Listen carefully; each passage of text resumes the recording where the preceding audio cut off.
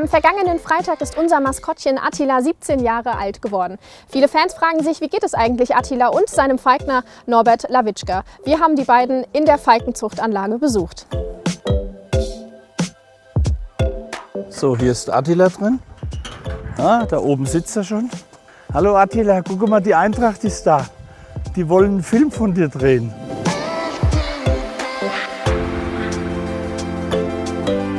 Herr Lawitschka, wie hat sich denn Ihr Ablauf jetzt während der Corona-Pandemie auch hier in der Falknerei verändert? Ja gut, also wir haben ja sonst mit dem Attila ganz viele Termine. Ja, es ist alles abgesagt.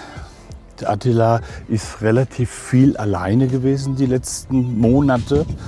Und ich habe im Oktober angefangen, Attila wieder richtig einzutrainieren. Dann sind wir jeden Tag im Wald gegangen zum Fliegen. Also er geflogen, ich gelaufen. Und ja, das habe ich bis zum Mitte vom Februar gemacht, wo wir also so gut wie jeden Tag, wenn das Wetter das ging, draußen waren. Dann hat er angefangen, richtig hoch im Himmel zu gehen. Der war dann richtig gut beflogen, kann man sagen, praktisch wie ein Wilde, weil er jeden Tag fliegen konnte, wie er wollte. Dann kriegt er einen GPS-Sender ans Bein gemacht. Da weiß ich auch immer, wo er ist.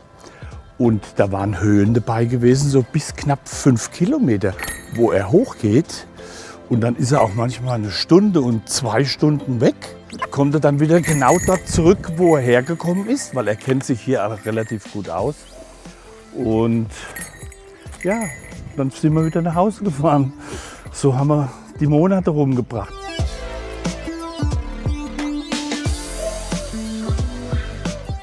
Er ist 17 geworden, ist für einen Adler jetzt ein gutes Mittelalter. Er kann also zwischen 30 und 50 Jahre alt werden, wenn alles gut läuft für ihn. Bleib hier, Attila. Haben ganz viele Leute E-Mails geschrieben und WhatsApp geschrieben und angerufen, was macht denn unser Bub? Und hat mich gefreut, war dieses Jahr so viel wie noch nie. Halt auch Corona, keiner hat ihn mehr gesehen. Ne? Aber merken Sie, dass ihm oder Ihnen auch das Stadion und die Fans fehlen? Ja, das ist selbstverständlich. Ich meine, das ist ja ganz klar. Er ist es ja gewohnt, immer unter vielen Leuten zu sein, wie wir alle. Ne? Ein Live-Fußballspiel ist ganz was anderes wie im Fernsehen.